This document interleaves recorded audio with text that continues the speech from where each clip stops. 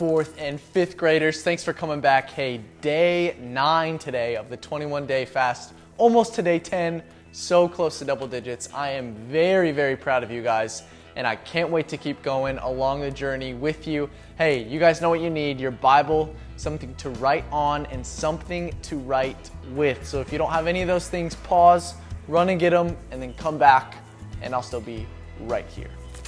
So, where we're going today is the New Testament, the book of 2 Corinthians, and we are going all the way to chapter 12, almost the very end, 2 Corinthians chapter 12, verse 9. So I'm going to read it, and then we're going to talk about it. Here we go.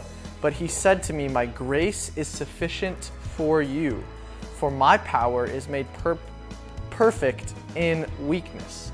Therefore, I will boast all the more gladly about my weaknesses, so that Christ's power may rest on me. Wow. All right, I got to tell you guys a little story that when I was in 4th, 5th, 6th grade, I was terrified to sleep over at my friends' houses.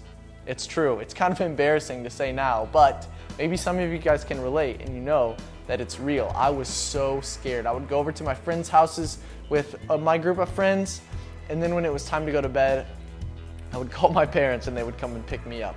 And they were so confused, Nick, why are you so scared?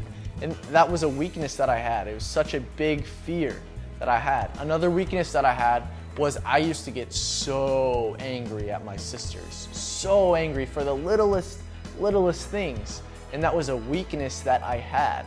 So Paul here, when he writes, he says that God told him, my grace is sufficient for you. My power is made perfect in weakness. So here's what we need to know. If God's power is made perfect in weakness, then that means that it's okay to have weaknesses, because all of us have weaknesses. I have them, you have them, your parents have them, your brother and sister have them, your teachers.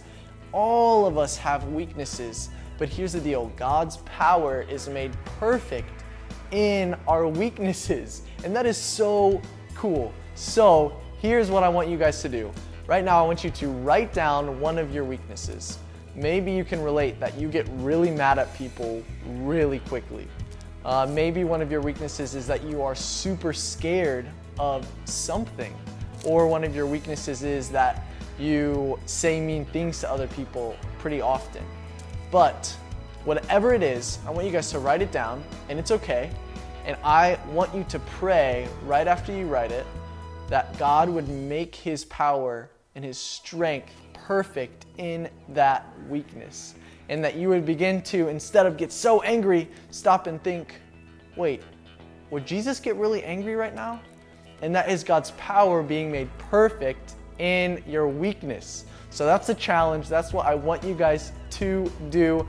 Hey, we'll be back right here tomorrow for day 10. I can't wait to see you guys then. Until then, love you all. Have a great day.